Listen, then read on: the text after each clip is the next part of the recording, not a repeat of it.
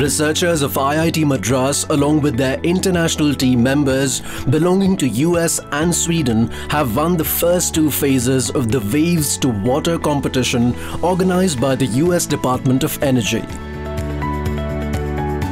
The objective is to design a wave energy-based desalination system to provide post-disaster drinking water supply to coastal areas. More than 100 global teams participated in the concept stage of the competition and 20 were selected for the design stage.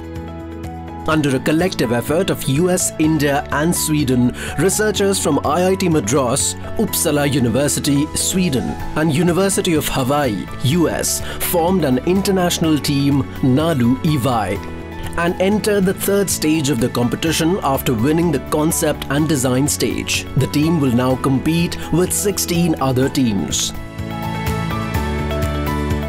We have 7,500 kilometer or 7,500 kilometer coastal length, and lots of wave energy, tidal energy is already there. Thermal energy also stored there.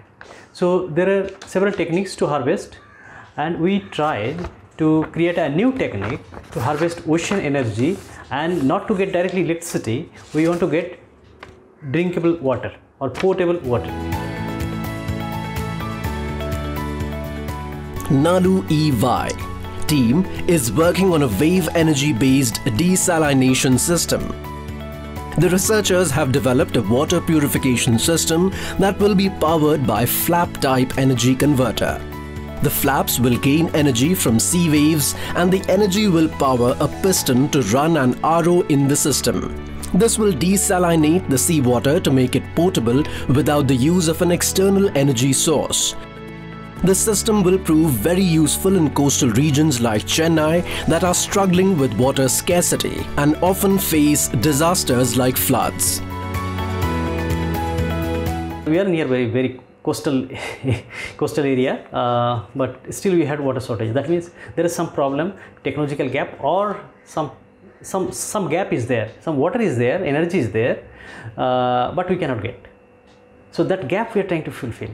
So if we are successful in this case, definitely it will be a game-changing solution. We can provide fresh water to the coastal people who are having issue related to uncertainties, or like during summer season they cannot get, or maybe cyclone season they cannot get, or whole year around we can supply potable water, drinkable water, usable water to the people. The competition has been organized by the US Department of Energy to accelerate the development of the wave-driven desalination system and carries a prize money of $3.3 million. The competition has 5 stages. The concept and design of the winner teams will be tested in the progressive stages to obtain pure drinking water from sea. The prize is focused on advancing transformational technology and innovation to meet the global need for secure and affordable water, especially in disaster relief scenarios and remote coastal locations.